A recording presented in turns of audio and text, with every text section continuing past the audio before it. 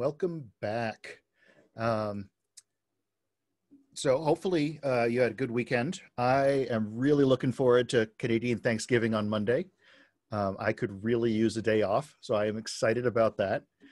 Reminder that the proposed hypothesis and pilot study are due on Saturday. So please let me know if you have any questions. Happy to talk over Discord or email or schedule a video chat. So last time we were starting to get into learning from demonstration. So we had talked about learning from feedback, where a person says good or bad. And then I gave a real high level introduction to learning by demonstration. One way of doing learning for demonstration is inverse reinforcement learning, IRL. Have any of you come across that before? Would anybody be willing to unmute and give a quick high level description?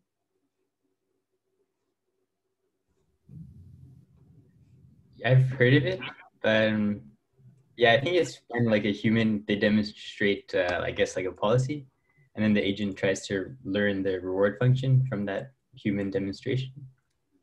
Exactly. Yeah. So think about it this way: if you had a perfect model of the environment and you assumed what the human was doing was optimal, then you could figure out what reward function is the human maximizing. So typically you assume you have a model of the environment and you assume you know exactly what reward features to look at. So if you're trying to learn how to drive, a person drives a car, you'd need to tell it things like, following distance, distance from the middle of the road could be important. Distance from the side of the road could be important. So if you tell it all the things that could be important, then you can do some kind of optimization approach to figure out what the human's reward is. There are some methods where you do not need a model, and IRL is a pretty interesting active area of research. But today, I'm actually going to focus more on apprenticeship learning, behavior cloning. So the goal of today is to first talk about learning from demonstration, which typically sees an agent or robot learn to mimic a human. So we talked about last time, there was this animation where the teacher is moving the agent's or the robot's arm around, so giving a kinematic demonstration. And then after we talk about basic learning from demonstration, then we'll talk about how it could be used to help reinforcement learning. So don't just try to mimic the human, but also try to improve upon the human.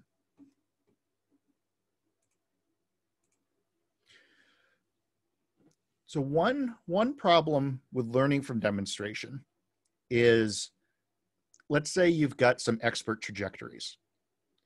If the expert doesn't really mess up, well, you probably don't expect the expert to mess up much, but let's say the expert's really good and almost never messes up. Then when the agent tries to mimic that human demonstration, at some point it's going to make a mistake. It's going to, because you've got a finite amount of demonstration data, you've got to generalize. And at some point, you're going to generalize to an unseen state that the human did not give you a demonstration for. You're going to try something and it's not going to be optimal. And you get a little bit off of that path, that garden path, and then you're in trouble. Because, so for instance, if a human was showing you how to drive, and then the agent gets a little bit off of where it's supposed to be, if the agent never saw the human's recovery policy, how the human would have gotten back where it belonged, then the agent's not going to have much chance because it would have never seen the human try to recover like that.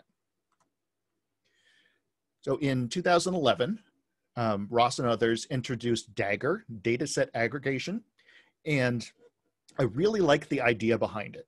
So the idea is it's an iterative algorithm, and it is going to learn a deterministic policy. And what's neat is it's a no regret algorithm. So they can actually, under some reasonable assumptions, they can prove some stuff about it. So it must find a policy with good performance under the distribution of observations it induces in such a sequential setting. So the key thing here is distribution of observations it induces. So to try to get around this, instead of getting demonstrations once and saying, thank you, human, I'm going off now. Instead, we're going to iteratively request demonstrations.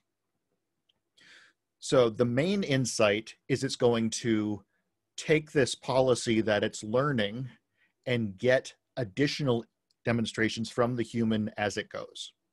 So I wanted to actually show this algorithm. So of course, for me, looking at an algorithm just initially is usually hard. It takes me a few minutes to kind of digest it. But I wanted to put it up here to emphasize it's actually not that complex. So initially, we start and we have no data. And then I'm going to pick some policy in my policy space. So if I'm thinking about a car driving policy, I don't know, I'm just going to drive straight. So now I'm going to go and figure out my policy, which is based on, sorry. So now I'm going to have this beta parameter, which is balancing between pi star and pi I. And shoot, I'm totally blanking on, oh, right. So pi star is going to be our estimate of what the agent is going to do. So let's see. So we've got, what we're going to do is now given our current policy, we get some trajectories. And then I'm going to go and for those states I saw, ask the user to tell me how they would have acted. So then I can go and take this new data that I get on these new states, combine it with my old data, and now I train the next classifier. So what happens is I have an estimate of my classifier. So what I think the human would do, I run it, I collect some more data, some more states, ask the human what the right thing to do was, and then combine that demonstration and use that as the next iteration. So over time, it's going to iteratively learn to mimic the expert. And in this way, when the agent makes a mistake, so it comes off of that perfect policy, then it can go and get more data from the human and then learn how to correct for it. And again, this is no regret. So eventually we'll be able to get enough of this data that we learn the near optimal policy. So here's an example. They use Super Tux Kart, which you might have seen before, similar to Mario Kart, only free. And here's an example of an expert demonstration. So you can see that the expert is staying on the path. And whereas if you just train on this data, you will quickly fall off the path. So the simple way of collecting data is the supervised learning. And you can see that the number of times you fall off the track isn't really improving, whereas Dagger is able to very quickly learn not to fall off the track. So this was a cool way of figuring out how to collect new data. Okay, now we see the supervised approach. So now we've just tried to learn a policy that's going to mimic the human. And you saw right there that we quickly, again, fell off the track. So you get a little bit off of the middle, and then you get confused very quickly.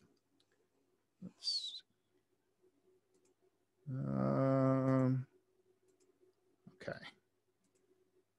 There we go. Here's Smile. Where's theirs? Then here's Dagger. And what we'll see is it doesn't fall off the track, or at least not very often.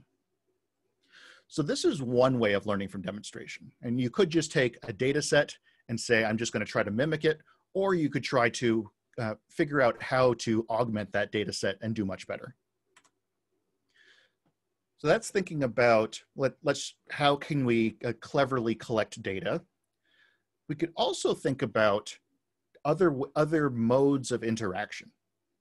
So for instance, let's say you are trying to move a robot's arm around and trying to teach it to pour a bowl of cereal. The problem with this is if you're not an expert on this robot, you may not provide optimal trajectories. So in some cases, you might be able to give a good trajectory. In other cases, maybe it's better to kind of tell the robot where you want it to end up. So I'm going to give an example of this. So for instance, here on the left, you can see a trajectory of the letter P. In the middle is the idea of keyframes. So you can tell the robot, here are important places I want you to get to. And you can see that over on the curved part, the robot is just going to interpolate between the points, so you're not going to get that nice curve. Of course, you could add more points, but then it's harder for the human. So you could also think about a hybrid.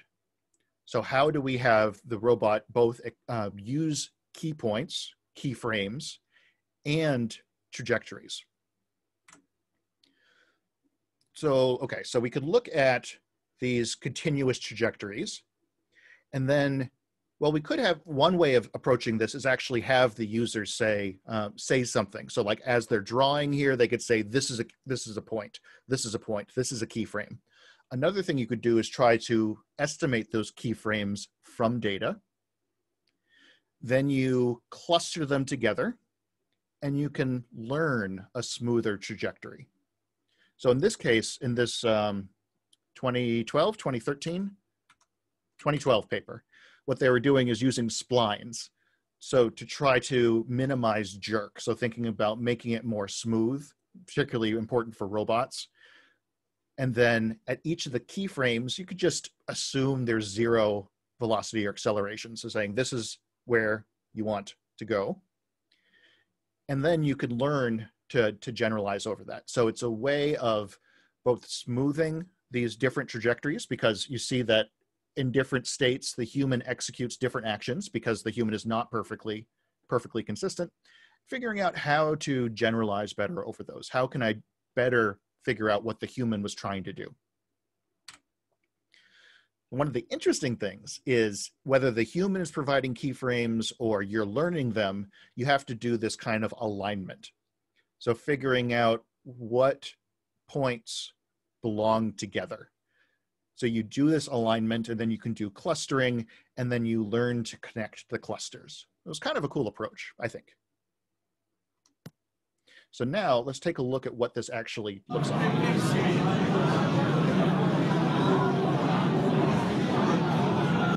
So I believe, I can't remember whether this is AAAI or HCI, but this is an example of getting the robot first into the real world. But more than that, it's with demonstrators who are not necessarily roboticists.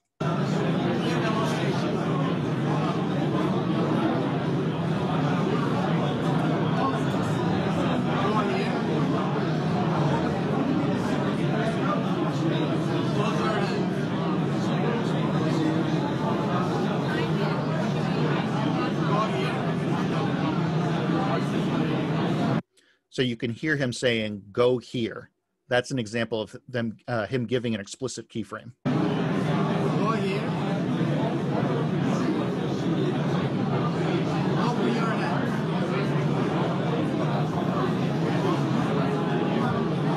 Go here. Go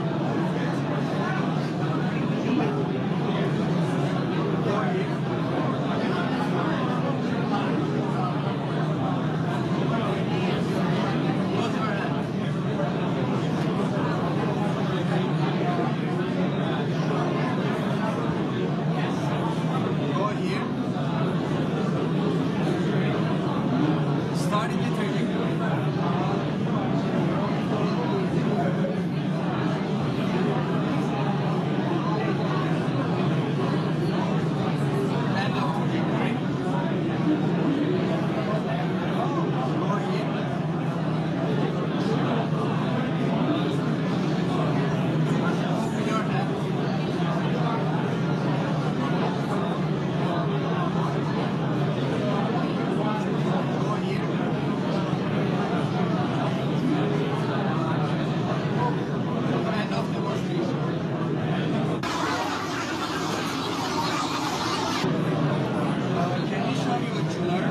Okay, so he gave a demonstration and now he moved the bowl and asks, can you show me what you learned?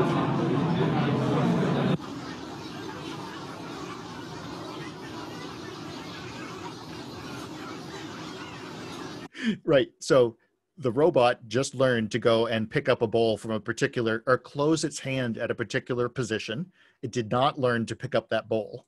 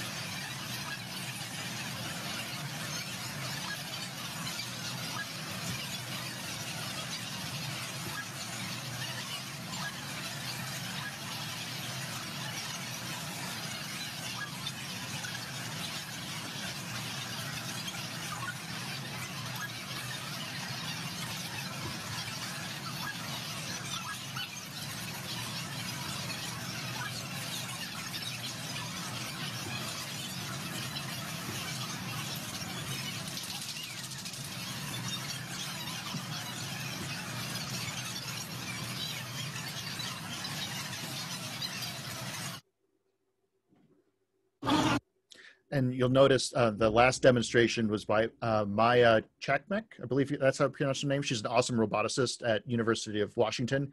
And not surprisingly, she was much faster at teaching, and the teaching was successful.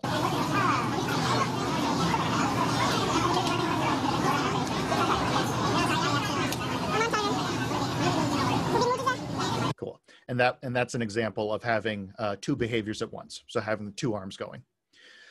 So learning from demonstration can be a way of, or programming by demonstration, a way often used in robotics for years.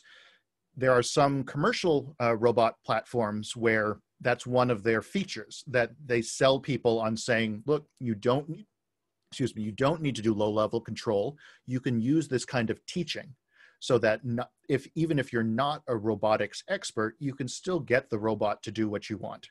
And that's one of the hopes of getting robots out into more commercial settings. Great, so question. They're essentially interpolating demonstrations using human give keyframes, right? So there's two things. One is you could have a human give particular keyframes, and then the robot figures out how to interpolate between those.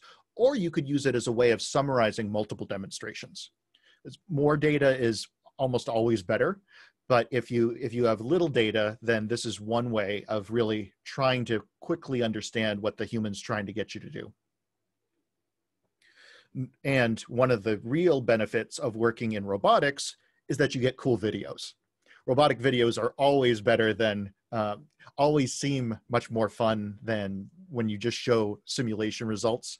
Also, you notice that often in robot videos, you have a 2x, a 4x, even a 20x speed, because often current robots are slow, particularly if you want to make sure, if you're in a setting where you're close to a human, your robot better not be going too fast, or you have there's a real possibility of actually hurting the person, injuring the person. So we've got a few people typing. And then, oh, great. Is it possible to use this human specified trajectory or policy as a starting point for the learning? Yes. And that's one of, so hold that thought. That is one of the ideas that, that we'll leverage in the second half of the class today. Great idea. And then next, I'm going to talk about a different type of learning from demonstration. So here, Scott Neekum came and gave a talk at RLAI a few months ago. Scott does some awesome work. I believe this was from work when he was at UMass as a student. Now he's at UT Austin as a professor. And Scott's interested in, well, one of the things he's interested in is thinking about complex tasks and less structure in the demonstration. But in this, we're going to look a little bit at assembling IKEA furniture. And he's got a lot of cool research on human-robot collaboration. Okay, I was stalling because I saw someone was typing the question, but now they stopped typing. Oh, now they're typing again. I'll just stall for a little bit more. maybe? Okay. So for instance, we could be thinking about learning to interpolate the set of human prescribed joint movements that, when a bowl is placed in the right location, could appear like learning to make cereal. Or is that too unfair? So I think part of this question is about generalization. So if you are just memorizing how to move your joints or how to set your torques, then you're just memorizing, and it's really not that interesting. Because as soon as something bad happens, because when you try to do that, over time, you will make small mistakes, and those mistakes add up over time, and cumulatively, then you end up in places you don't know how to act. So instead of trying to memorize a trajectory, instead you need to learn things like understanding the human wants me to grab the bowl. So exactly, thinking about the Rowan mentioned visually grounded learning. So thinking about getting the robot to understand objects, and that the human is thinking about this object, not a particular position in kinematic multidimensional space. So trying to get the robots to understand those kinds of things are absolutely critical for getting that kind of generalization and real more applicability. So you probably know robots have been used, for instance, in factories for years and years and years. And the reason they can do that is it's a super controlled environment, and these robots are very high precision. They can always put the screw in exactly the same place. And showing a non-roboticist working with the robot is a completely different paradigm, because now that bowl is never going to be in the same place twice. And now you've got to try to understand what this human is trying to do. So generalization and understanding and putting together different things is absolutely core artificial intelligence problems. You're right. Nora points out that note the stickers. So it's very common in robotics to have QR codes. AR codes. So QR codes are those things that you scan with your phone and they go to a website. AR is augmented reality. It's a similar idea. You can, for instance, stick one on the wall and tell the robot, okay, this is position XYZ. And then the robot knows that. They could wander around and come back, and when they see that AR code again, they know exactly what they're seeing. So if you don't want to deal so much with the vision problem, then AR codes are one of the ways of making your life much easier. And again, it's completely cheating, but if you're not interested in the vision part of the pipeline, that makes it more possible. And then Rowan's other question is about learning intent. Seems like robots could segment scenes pretty well, but maybe not know how to combine objects and infer goals. And that's right. And I believe we're going to see a little bit of that here, where we're thinking a little more about the task level rather than just individual trajectories. So let me play this, and then we'll get back to the question. First, the user provides kinesthetic demonstrations of the table assembly task seen here. After 8 such demonstrations are collected, they are combined, automatically segmented, and turned into a finite state representation of the task. However, during replay, various contingencies can be encountered. Here, the table leg is too far away for the robot to grasp it at the desired position. The user provides an interactive correction, showing the robot how to grasp it at a closer location, bring it toward itself, and then re-grasp it at the desired location. Here, the robot misses a grasp, and the user provides another interactive correction, showing it how to retry the grasp. Now, the interactive corrections can be automatically segmented and added to the finite state. So this finite state machine, I think, is getting towards what Rowan was saying. So it's a little hard to see, but Scott's going to talk more about it and thinking about how you can solve a task in different ways. So instead of thinking about individual trajectories, think more about the task space. State machine, shown on the right. This additional data allows the robot to recover in novel situations that are similar to the failure seen earlier.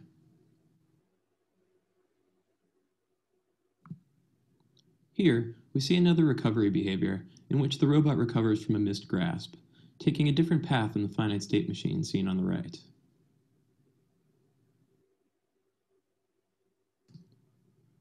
Finally, we show a full execution of the task from start to finish, in which no contingencies are encountered, showing that the interactive corrections have not interfered with the policy in the nominal case. It can be seen that the robot yet again takes a different path through the finite state machine, avoiding the recovery behaviors.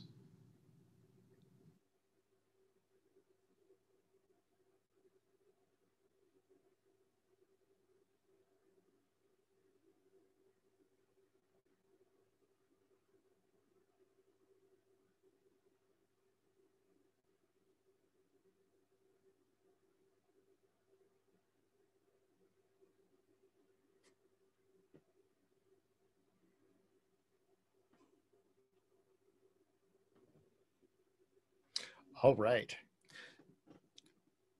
When I teach a robotics class, I often show pictures of robots doing awesome stuff. One of the things you learn when you're doing robotics is you always leave the camera on, and then when you get lucky and all the things align and everything works, that's the video you use during your talk.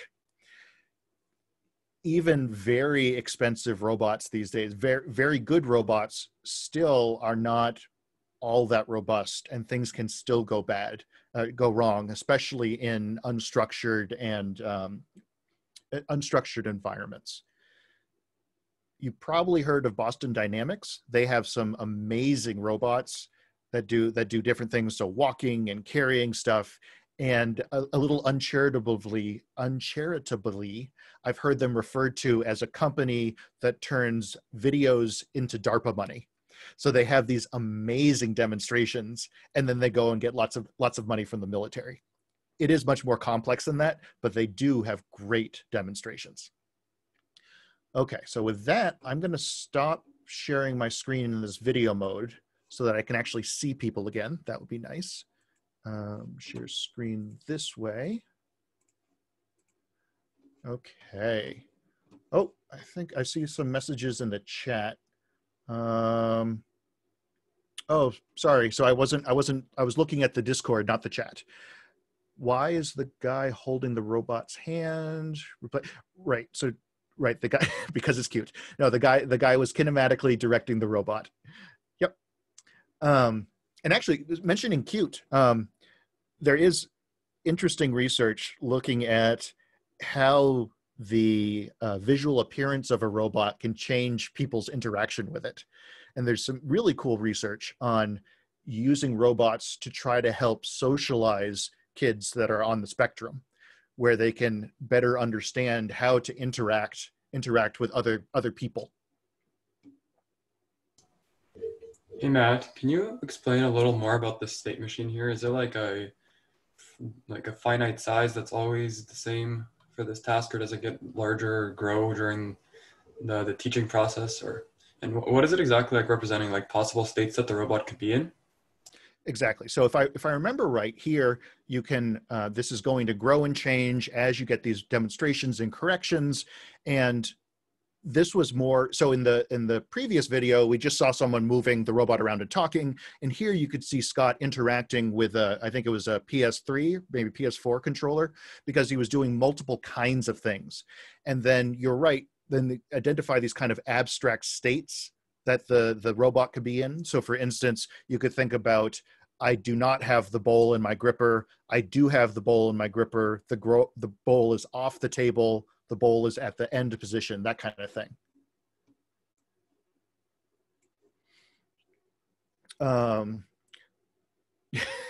Yeah, so that's a good point. There's these great videos in Boston Dynamics of people abusing robots.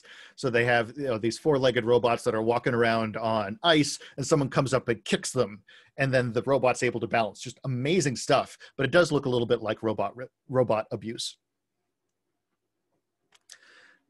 Okay, so this was demonstration. You can think of different ways of trying to figure out how can I mimic the human and do what the human wants. And in this last one, figure out how to recover when something goes wrong. But now, let's think about incorporating this into reinforcement learning. So one of the earlier suggestions was saying, well, let me try to estimate what the human was doing. So let's say I've got a pie and I'm trying to learn what, in a state, what action the human would take. Whoops, let me do it this way.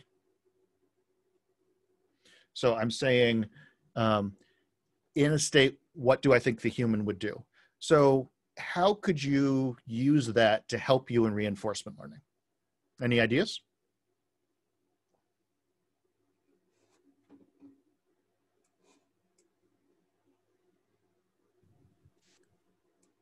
Sorry, Matt, could you repeat the question? Oh, sure. So in Discord, one person was saying, is it possible to use this human specified trajectory or policy as a starting point for the learning? So I'm saying, let's suppose we get some demonstrations, and let's say we have this policy that I can estimate from these demonstrations that if the human saw the robot in this state, here's what action the human would make the robot take. So how could we use this to help us in RL? You can probably use it for like action biasing, kind of like the tamer stuff, and then decay it over time, assuming that the RL algorithm gets better.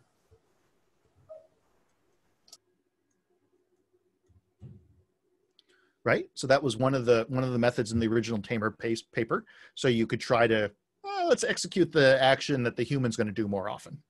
What else? I was going to say exactly what Revan just said. Off policy learning, basically just on the trajectory that they have. And because human trajectories like visit like hard to reach states, I guess, you learn faster because your updates are quicker for the states that you actually care about. Okay, so what do you mean by off policy learning? So like your behavior policy in this case, I guess, is your human demonstration. And then you're trying to learn an optimal policy based on this behavior policy that is not the same. Yeah. So if you're doing offline or batch RL, one of the things you can do is look at, let's say the human is the behavior policy, and I want to learn the best evaluation policy that I can. And then I could deploy that evaluation and learn online. Then another suggestion is using the human actions as an eligibility trace if we were doing policy gradient. So maybe, Pion, could you talk a little bit more about that? I'm not sure I understand, but I want to.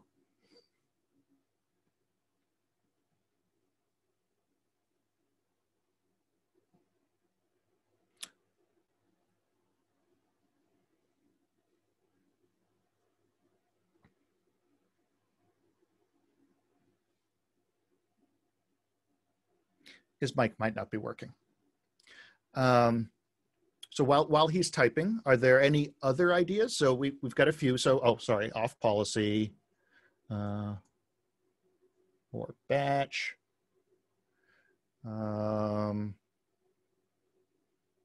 Other ideas?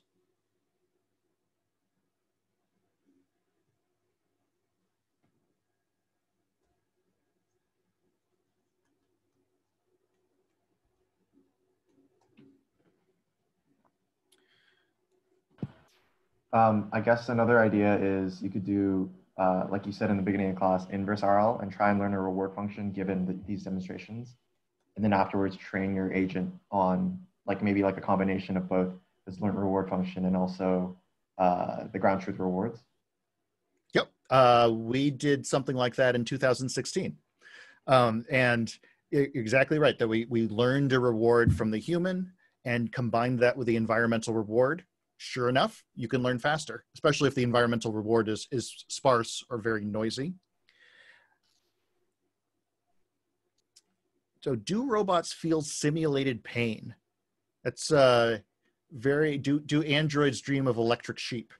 So you absolutely could put that in. So for instance, if you overextend an actuator, if you make a robot act in a way that could harm it, you could have it say ouch, and you could lower its reward. So you could think about, how do I shape or how do I teach the robot not to injure itself? I'm not sure if people have actually done that or not.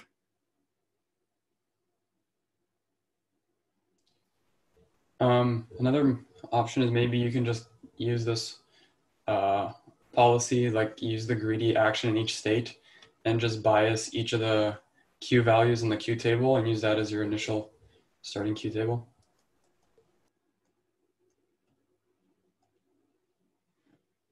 Yep. So if I'm going to a state, I could initialize all my Q values to be 0 the first time, or I could say, well, I think the human would go up here. So I'm going to make the Q value for up 5 and make all the other ones 0. Oh yeah, good idea. So you could also have safety zones. So for instance, if you have a clear separation between the robot and the person, and they're in a shared space, but the person doesn't go into the robot space and the robot doesn't go into the person's space, then it's much safer. You can also think about having ways of the robot trying to maintain a certain distance, or changing the effectors so that if it meets resistance, it very quickly backs off. So those can be very important things for human robot interaction. Also, you could think about, if the human is interacting with the robot, trying to understand what makes them uncomfortable. So if the robot gets right up in the person's face and the person kind of backs away from that, maybe that's something you could learn about. So like learning socially appropriate distances. Okay, so a few people are still typing, but I hope this got you thinking about what you might be able to do.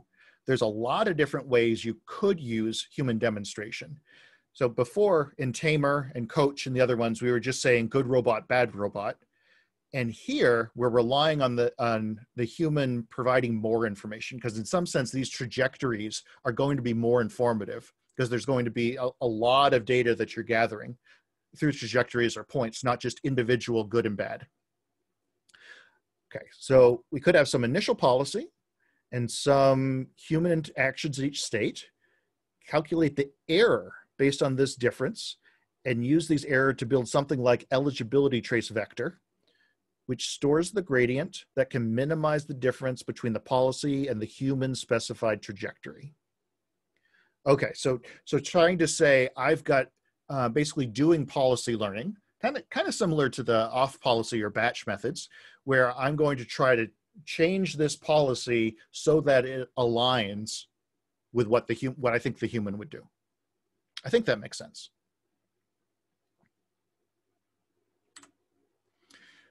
One of the simple things you could do is take a human demonstration and say, well, I'm going to take all these states and actions. The humans, the agent was in a hit state, and the human made that agent take an action. So this could be through teleoperation, this could be through kinematic manipulation, or it could be with a computer program. And then I'm going to summarize that policy. So I get a classifier that says, some kind of classifier that says, for a state, I'm going to guess what action the human would take. And we could do a neural network, an SVM, a decision tree. In this case, we used a decision list. So this is just a bunch of if-else clauses that's human readable. But whatever the classifier is, you can take that and then use it to bias the agent, like Vlad was suggesting. So for instance, we know in normal epsilon greedy learning in RL, you balance exploration and exploitation. So some probability you try something random, with some probability you do what you think is best. Here, we have another probability, which is the agent will execute the action it thinks the human would take. So if this classifier was perfect, then you could perfectly mimic the human in every state. But since it's a finite data set, it won't be perfect. And further, here we don't just want to mimic the person. We actually want to use reinforcement learning to outperform the person. So in this case, if the human gives us a suboptimal policy, over time, we are going to use it less and less, and we will rely on our own Q values and learn where the person was not perfect. So one example of this is in keep away. So here you've got 3 keepers in red, 2 takers in blue. The keepers are trying to maintain possession of the ball. The blue ones are trying to take it over or kick it out of bounds. And the human can demonstrate this policy. The game moves at a reasonable clip. It's I won't say it's not that hard, but it's not easy either. It's kind of intermediate. So the human controls the agent with the ball, and the human can choose to either maintain possession of it or pass to one of the two teammates. So there's 3 actions the human's choosing between. And you notice we can make this easier or harder by changing the speed of the game. So the humans recording all of these actions, we keep track of the actions the human takes in different states, we summarize a policy, and then we can use this for autonomous learning, trading off exploiting or executing the classifier we think the human would take, and trading off our own exploration and exploitation. Then there's a question, could this be used to encourage exploration? The human could give demonstrations of where the agent should explore initially, and eventual exploration bias will decay. Cool idea. So one thing you might use this for is trying to get the agent into interesting parts of the state space. So for instance, you could get it to that treasure chest, or think about, you could, last class we were talking about throwing the robot off the cliff. In this case, you could give a demonstration where you go off the cliff and show the agent that, wow, this is really bad. You shouldn't do this again. So I think that makes sense. Okay, so here's a learning curve. We've got our method in orange and learning from scratch in red. And they start off very similar. There's a slight improvement at the end. If you look at the area under the curve, the orange is slightly better. But if you're going to be uncharitable, you could say, well, Matt, okay, I see one line is above another. Good job. I'm not sure that's actually interesting or significant. So one of the things you can think about, though, in these type of speed up methods, I've got my base RL algorithm, and I'm trying to make it better. And one way you could measure that is to say, I really want, I really want my agent to reach a performance of 14. In this case, I want my robot soccer team to be able to maintain possession of the ball for 14 seconds on average. If I use normal reinforcement learning, it takes around 14 hours. If I use demonstrations, it takes around 8 hours. So that's a pretty significant performance. 8 versus 14 hours, not quite half the time. But the cool thing is that we were doing this kind of improvement with only 3 minutes of human training time and suboptimal demonstrations. So the idea is that reinforcement learning, especially initially, can be really bad. And even if you don't have optimal demonstrations, it's so much better than nothing. Getting that small amount of bias can help you learn so much faster. And we see this consistently. If you have a better demonstration, a higher quality demonstration, it can often help you more. But even if you have a poor demonstration, so you turn the simulator speed up 2 or 3 times, the human is still doing better than random. And even bad demonstrations can make a huge improvement to training.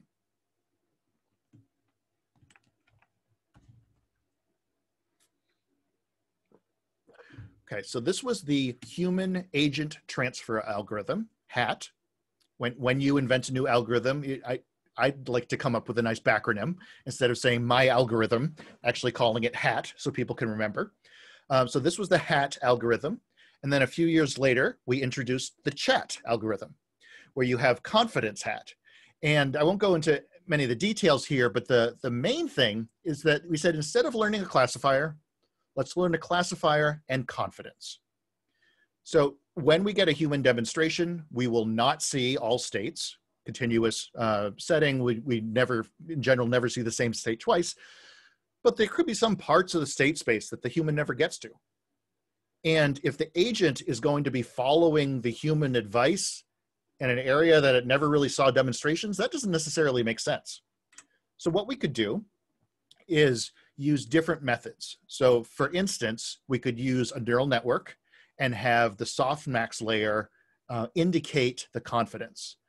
So if I have 4 output nodes for the value, or saying whether to go up, down, left, right, if left is 0.99 and all the other ones have small values, that's high confidence. Whereas if all 4 of the nodes had 0.25, that would be a measure of very low confidence.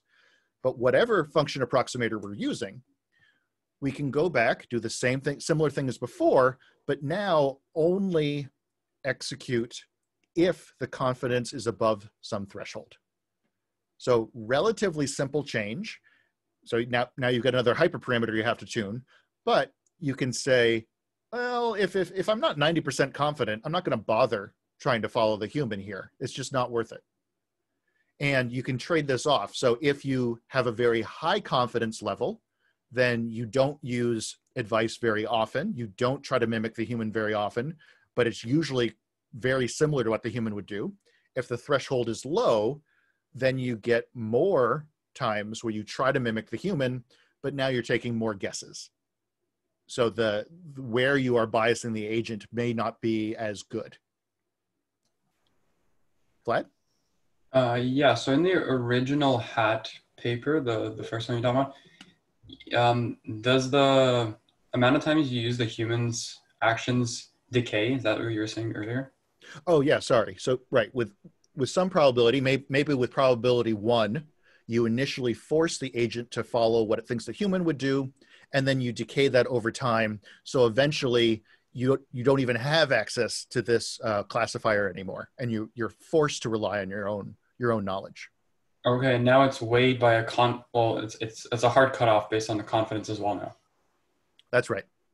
Okay, thanks. So yep, it's the same kind of decaying, just now you're only ever execute if it's above some threshold. And we can show a learning curve showing it works.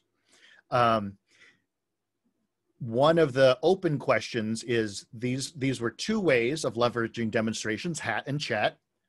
When is one going to outperform the other? Seems like chat in general seems to be better than HAT, but there's a lot of these methods. Why, if I've got a demonstration, which one do I choose? How do I know which of these ways of leveraging a demonstration I should use? Does it depend on the quality of demonstration, the amount of demonstration, the difficulty of the task? There's a bunch of open questions in terms of trying to understand, in this setting, here's the algorithm I should use.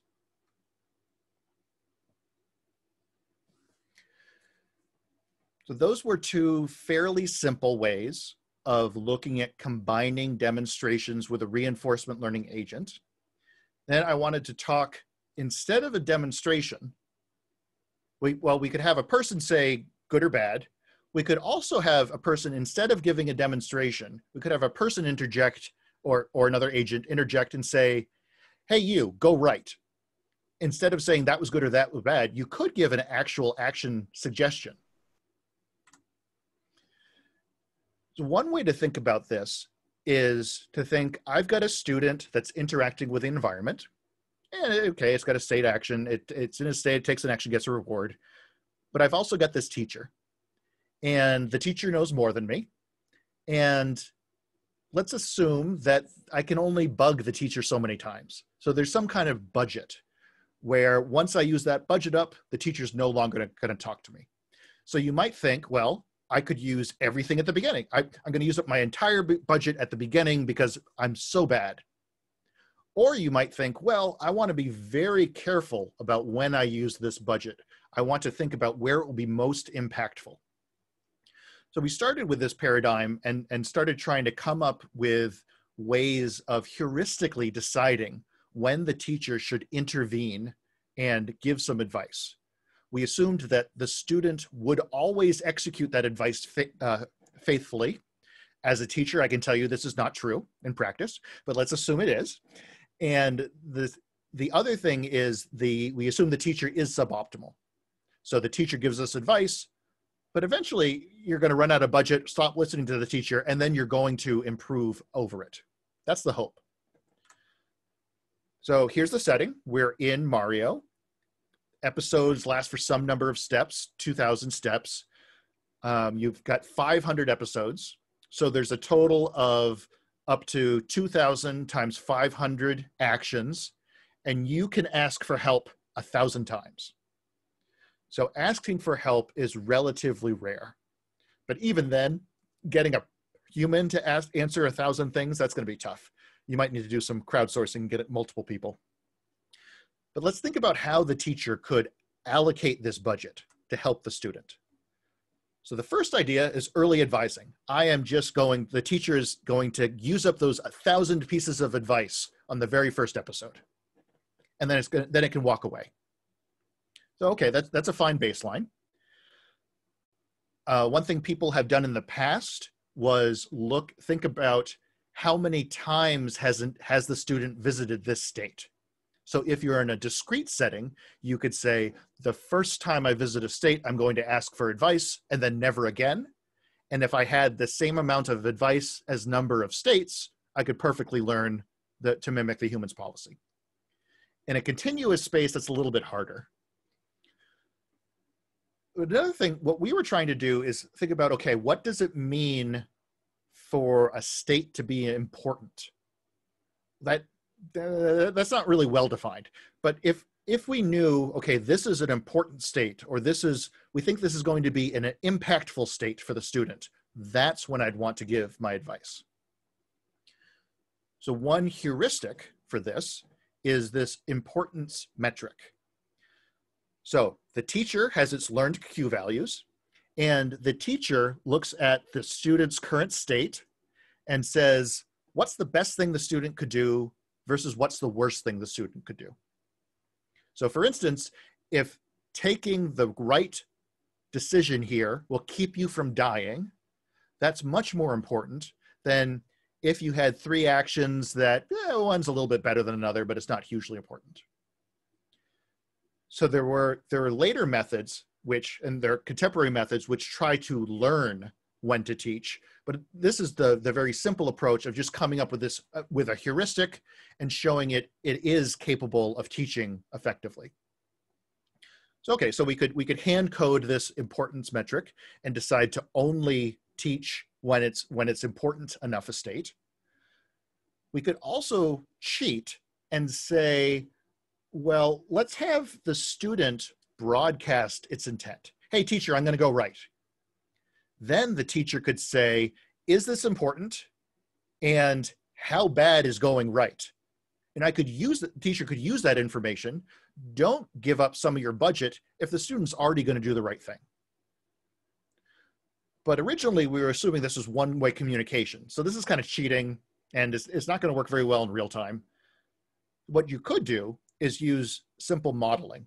Let the teacher estimate the student's current policy. Learning from demonstration. You estimate the student's current policy. If the student is in a state that the teacher thinks is important, and if the teacher thinks the student is going to do something stupid, then it will use some of its budget. So these were one simple baseline and 3 different heuristics we used. And sure enough, they worked. So we can see using no advice in blue. Early advising helps, dumping out all your advice at the beginning. Importance advising improves on that. So the green line is slightly above the red line. So instead of just dumping everything out at the beginning, figuring out how to use it better. And then predictive advising, where the student, mistake correcting, where the student announces, and predictive advising, where the teacher models the student, actually perform about the same. Yes, and David asks, what's the deal with the dip? And that is something that we saw a bunch of times, and you end up saying, yes, that's a very interesting phenomenon for future work. And to date, we haven't really identified. So I shouldn't be too glib. So in transfer learning, getting this U-curve is not uncommon, where you transfer something, you do really well, and then you kind of start unlearning because you're exploring more of the state space. And my explanation was always going back to the dagger idea, that now okay, the student is off the really good path and it's exploring and doing all this exploration to try to figure out, oh, and then, yeah, okay, what I learned before really was good. It's not on this graph, but I want to say the teacher had a performance of somewhere around here. I know, I can't remember if it's this graph or another result, but on at least some of the results, the teacher is much worse than what the student was able to eventually achieve. The student's teen phase, yes. Oh my gosh, I'm not looking forward to that. My daughter is very strong-willed already, and she's 5. Vlad? I have a question. For the predictive advising part, when you model the student's behavior, how at the beginning, don't you have very little behavior to learn from? So your model of the student is terrible as well? Yeah, that was a surprising result. So we used an SVM over the last 5 episodes, and this classifier, I want to say it was like 75 or 80% accurate, which is not bad for 4 actions. It's definitely not random. It's not great.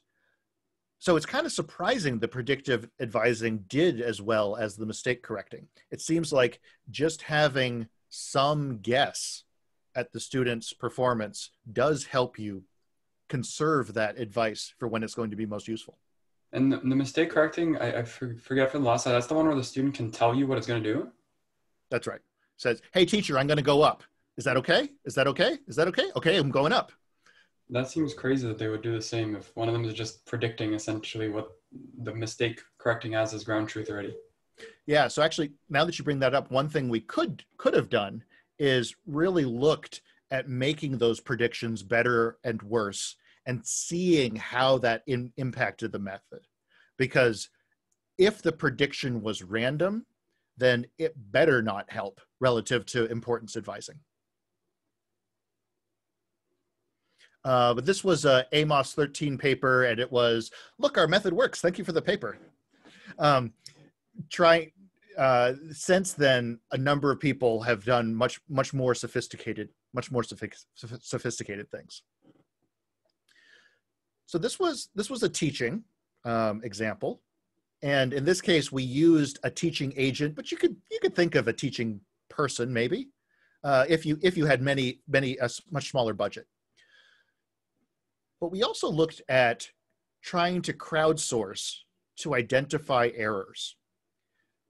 So we told people a little bit about Pac-Man, and then we wanted them to help show where the agent made a mistake. So we recorded 10 different videos and purposefully, let me back up. We recorded a ton of videos. And in those videos, it was not an agent acting, it was a grad student. And that student was making suboptimal decisions.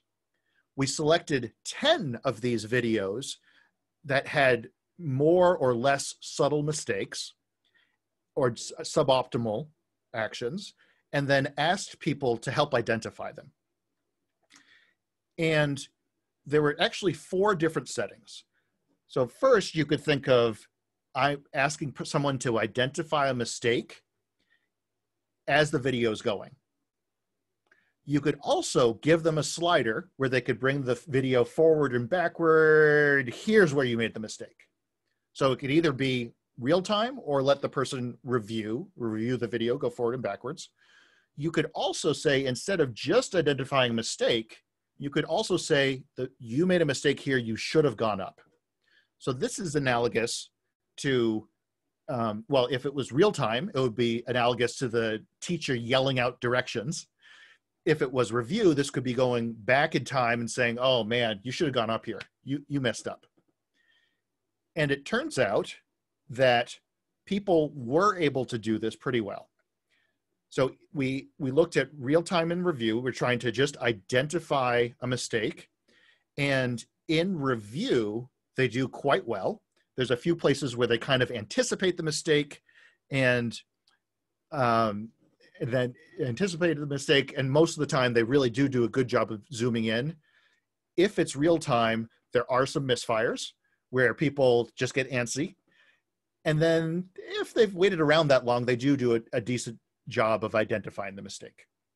So it seems like humans can do this. We didn't, if I remember right, we didn't see a huge difference in terms of the action suggestion. So for instance, here's the 4 different videos, and the optimal action was down in 3 cases and up in the 4th.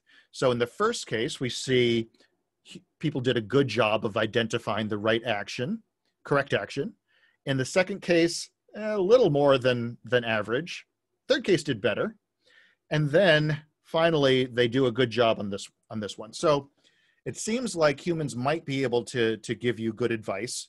I was kind of hoping we'd see some cool interaction where if a human was giving advice and not just identifying a mistake, that they were better at identifying the mistake. So trying to think if the human was more engaged and had to think about, man, what is optimal, that somehow that would make them better at saying, here was the problem. Turns out that wasn't the case. But that's science. So there was some preliminary work on getting the crowd to do this identifying mistakes and mistake correction. We never ended up closing the loop and showing that from these, you could actually improve training. So this took a long time to get these 10 videos and get, 30 or so suggestions for these 10 videos. We were talking before about 1,000 pieces of advice. So we would need to either significantly increase the scale of this kind of study, or we would need to have a method that's much more efficient in terms of the amount of advice it asks for. Okay, so this was, we were saying so far the teacher has been providing help. In this last one, we were saying, well, the teacher's identifying where mistakes are. And the teacher actually knows what's going on, right? We're assuming that the teacher is more informed than the student, at least initially, but the student knows what's going on in his head, right? So there could be cases where, going back to the visit count. So for instance, if the student says, wow, I've never been here before, I have no idea what to do, that could be a good time for the student to ask for help. And there was some nice work by Ofra Amir and others during her internship at Microsoft Research, where they did both ways. The student could ask for help, and the teacher could proactively provide help. So that was another heuristic method that could think about who is triggering this interaction. One of the things I'm really excited about right now, Britt is doing a master's thesis where she's looking at explainability for RL. And you could think about, let's say I have 2 agents. I don't see the score, but I could see explanations. Maybe an explanation would help me decide which agent is better in terms of the reward, the hidden reward. An explanation could probably help me predict how an agent would act, I hope. Most relevant here is, what if an explanation could help you provide better advice? So if Pac-Man is doing the right thing for the wrong reason, you won't be able to know that unless you've got some kind of model of how the agent is reasoning. So that's ongoing. One other thing I'll note about explainability is there's a significant amount of research which says, here's an explanation, and a human looks at it and says, yeah, that makes sense. That's not a great metric. So one of the things we were talking about doing is, what if we showed, just messing with people, showed absolutely fake explanations. So for instance, there's this great example in Breakout where they use a saliency map to say, well, the agent is making its decisions based on the paddle location and the ball. Oh, but it's also got some attention up here. And that's because it's strategizing about how to bounce the ball up there and then bounce around the ceiling a lot, so it gets lots of points. That is completely reasonable explanation. No idea if it's true. So it's kind of interesting thinking about, not only can explanations be useful, but if an explanation is not quantitatively useful, if humans can't actually tell if it's correct or not, it may not actually be that important. If you are trying to sell an application, and you have some explainability tacked onto it, that could be a sales point, regardless of how accurate it is, which is a little scary. So, doing some research on what type of help should be preferred. So we could think about, well, the user, it's easier for the user to give advice versus a demonstration. Or the user is not very good at Pac-Man. We do not want a demonstration from them. But in addition to a total budget, so we've just been talking about a total budget. Another thing you could do is having a student request advice when it was uncertain. So we hinted at this before, but one simple way of measuring uncertainty is to use an ensemble of Q values. So let's suppose we've got a number of different, in the extreme case, a number of different neural networks, and we could look at the disagreement between the different neural networks. If one network thinks the best thing is to go up and another one thinks the best thing is to go to the right, or one thinks the Q value for up is 10 and the other thinks the Q value for up is 105, that could be a good time to ask for help. So very simple heuristic, but it made significant improvements. So there's a lot of open work possible in this area. But let's think about getting away from a budget into an actual cost. So let's say I could pay someone to give me a demonstration, or I could pay someone 5 cents every time they gave me an action suggestion. How could I figure out when it was useful? Again, there are some heuristic methods, but one of the things we're working on now is, let's take a step back and look at a multi-armed bandit setting. Let's suppose there's a teacher that can give me the correct payout for one arm at some cost. So I could either pull an arm that has the highest payoff in the long term, or I could ask for help. So if the advice was free, I would ask for help on every step. If advice was super expensive, I wouldn't. But somewhere in between, there could be something really interesting happening. And what if you were trying to learn Pac-Man? So the student is trying to maximize reward, and you have to pay the teacher in dollars. Now you've got a potentially interesting multi-objective problem, where how do I figure out the sweet spot where I'm trading off maybe the probability of my paper getting accepted with how much of my research budget I'm blowing through. And this comes back to the idea of value of information. So if the setting was small enough, you could do the whole Bayesian update. You could say, okay, these are my priors for the different arm payoffs. And I could think about, if I asked the oracle about this arm, what is the expected improvement to my long-term payoff? And is that expected improvement higher or lower than what I have to pay them? So in the simplest case, this is the last pull. I've got the arm that I think is best, and I'm going to pull that. So I could either pull that arm, or I could pay the oracle to tell me about one other arm, maybe this arm or a different one. And I could figure out how likely is it that the oracle's information would change what I would do, and what would that change, what would the difference in my payoff be? Because it could be that, oh, I go from arm 1 to arm 2, and that ends up on an expectation increasing my score by 5. So if I only have to pay the teacher 4, it's worth it. In general, you're not going to be able to do this because you're going to get overwhelmed and you've got to come up with some approximation. But at least in the simple case, we're hoping we can come up with the right answer. But trying to go and really understand exactly when to ask for help is also going to depend a lot on how good the teacher is. So you could have a teacher that gives you the correct payoff 90% of the time. Or maybe it has a 95% confidence interval around the correct payoff. Or you can go on and you can think, well, maybe one teacher is more expensive. One teacher is 100% right, but charges me 10. Another teacher is 99% right, but charges me 1. Maybe I should use that not perfect teacher. So I saw someone unmuted before I cut them off. Do you want to top it?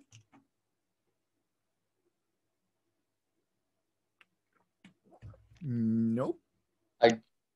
I I guess I just was kind like from how you're describing this problem, is it kind of like a bandit's problem within a bandit's problem? Because you have to now have it like you have the bandit's problem you care about, and now you have this internal bandit's problem of trying to weigh.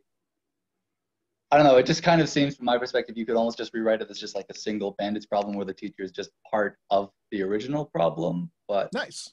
Yeah. I don't know. Like, so the one difference here is I think it really is a multi-level, because you have to decide, do I ask the teacher for help or not? Then if you don't ask for help, then you need to decide which arm do I pull. If you do ask for help, you incorporate that information and decide which arm to pull. Because the slightly weird thing here is when I pull an arm, I am getting extra information about that arm. So I can learn about an arm by asking a teacher. I can also learn an arm by pulling it myself. So it's kind of a different level of exploration. But particularly if you had multiple teachers, then it's more clearly a two-level problem where you say, do I pull an arm or do I ask for help or not? If I do ask for help, which of these teachers do I ask? And then once I get that information or don't, then which of these arms do I pull? Does that make sense? Or do you still want to argue that you might be able to just incorporate it? I think I get what you're saying, and maybe the nuance of it is where like the beauty of it is. But I guess just to clarify, when you say exact payoff, are you talking like the teacher would have told you, okay, this is the sample you're going to get if you had pulled this arm, or like it'll tell you this is the expected value of it? Because Yep. I feel like if it told you the expected value, then you never need to explore that arm again. But I don't know if that's an important aspect of the problem, if I just was not paying attention. No, that's interesting. So there's actually three things you could think of. One would be, student, if you pull arm 1, you're going to get a 5. It could also be, student, arm 1 always has a payout of 5. Or you could say, student, arm 1 has a distribution of payoffs like this. Here's the actual expectation. So if you're given the actual expectation or distribution of payoffs, or if you're told arm 1 is deterministic and here's what you always get, you're right. You will not need to ever explore that again. You might pull it because you're exploiting, but you wouldn't need to explore. But if the teacher just told you the next time you pull arm 1, you will get a 5, it could be that it's actually a really horrible arm and you're just going to get really lucky on the next pull.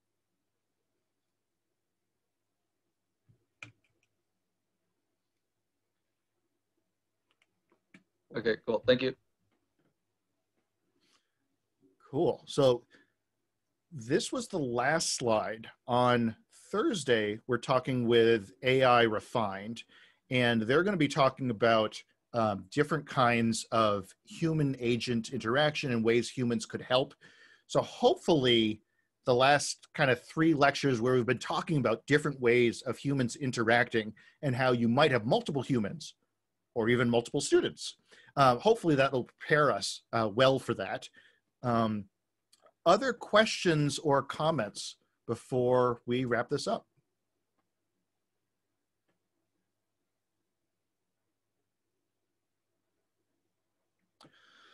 All right. Well, as you could probably tell, I'm pretty excited about this area of research.